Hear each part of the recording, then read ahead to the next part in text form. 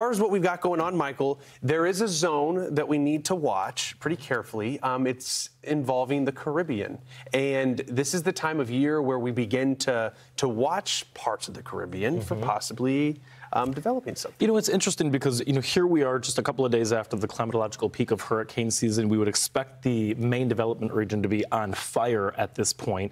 And then as you kind of head beyond the max, that was September the 10th and September the 11th of hurricane season, you start to see what are called more homegrown storms and, fronts that'll sag beyond Florida and then in the middle of the Gulf of Mexico. So this is going to be a zone that we'll start to watch over the next 2 days, next 7 days. Not a whole lot to watch right now, but this is generally the zone where if something could spin up, this is where we're watching. Yeah, and there have been some indications, if you've been paying attention, showing a system that might form sometime next week and drift in the northward direction. Could it end up in the Gulf? Could it be in the far western Atlantic? Those are possibilities. Doesn't mean it's going to happen, Marissa. But nonetheless, that return to the Central American gyre, that's going to become part of our conversation again. We can see pieces of energy spin off, and then it kind of, after that, you watch to see where it could go.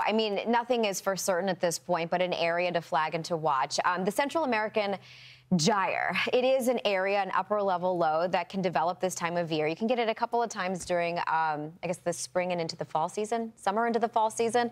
But what you're going to get is over Central America, you can get just some unsettled weather. You can get showers and storms, and you can get some of that energy that can fall off of it, spin off of it, and translate into something that maybe develops out of the Gulf of Mexico, out of the Caribbean.